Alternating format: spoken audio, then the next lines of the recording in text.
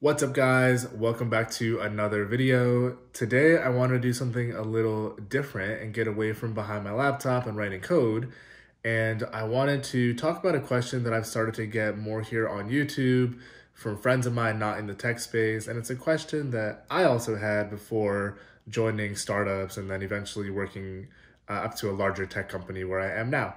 And that question is, how on earth do software engineers end up making upwards of 2, 3, 4, 500,000, in some cases high six figures and even seven figures in their compensation packages?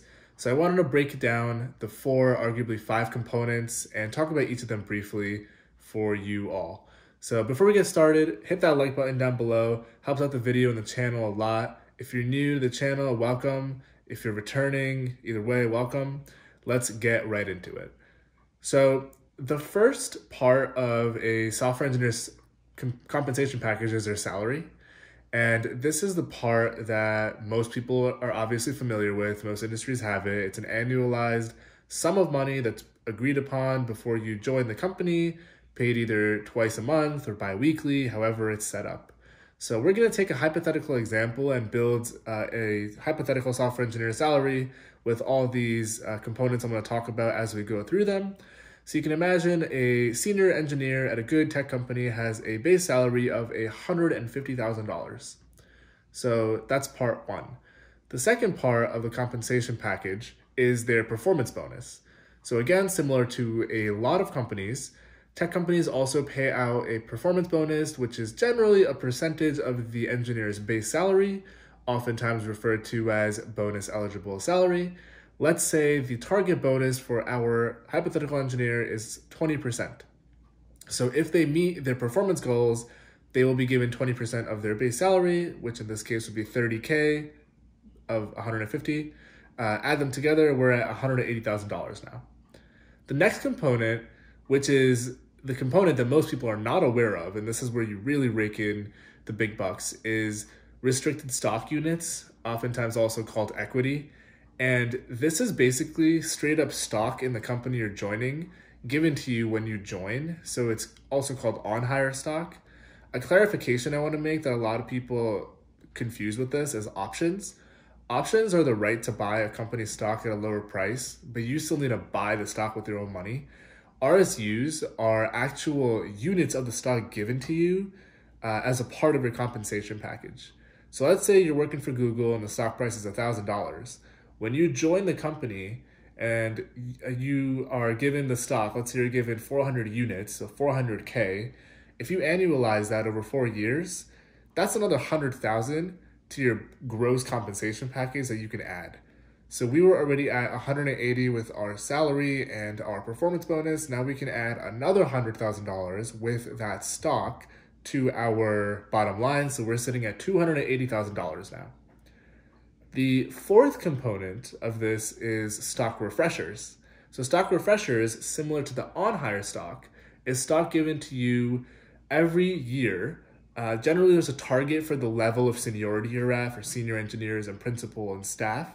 And part of it is given to you because of merit, and a part of it is given to you because the company wants to retain you. And if you have more of a holding in the company, you're more incentivized to stay with the company and basically do a good job at your job and work as if you have a horse in the race.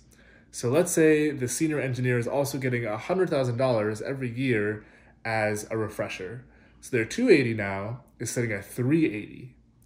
So that was, I believe, part four. So we had salary, performance bonus, on-hire stock, stock refresher, and the fifth one is a questionable one. I don't like considering it as a part of the package because it's a one-time thing, but some people do.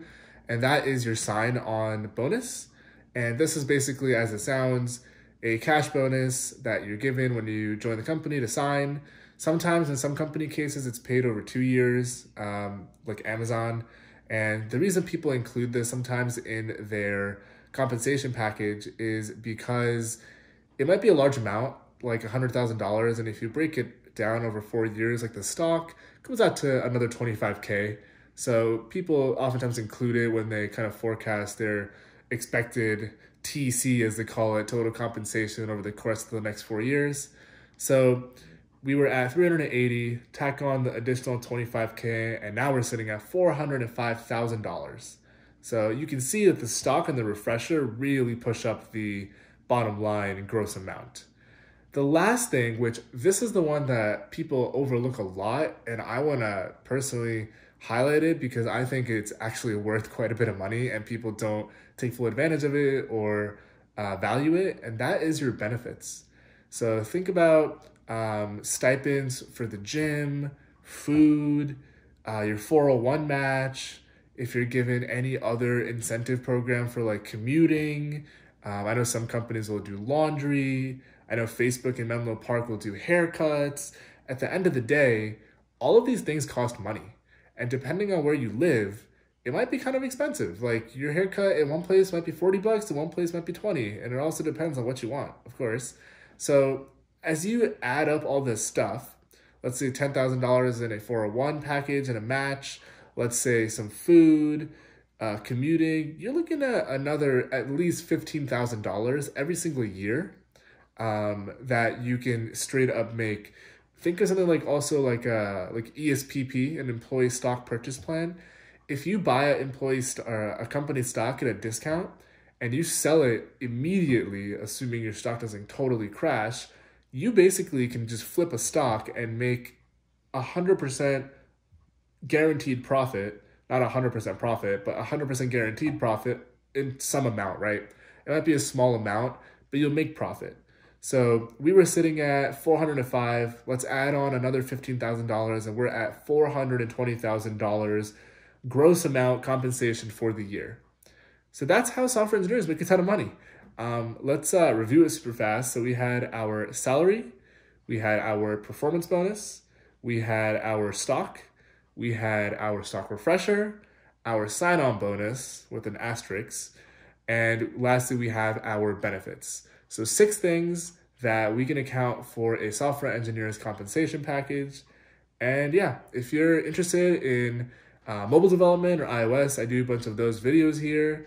And I'm also going to start doing videos like these where I talk to you guys about questions you have and general tech stuff. I've realized that there's a lot of questions that I get, and I think it's hopefully worthwhile for me to explain these things to you guys and get kind of answers from true experience and not around Reddit, for example. So if you like the video, hit that like button down below. Subscribe if you're new for some awesome content to come.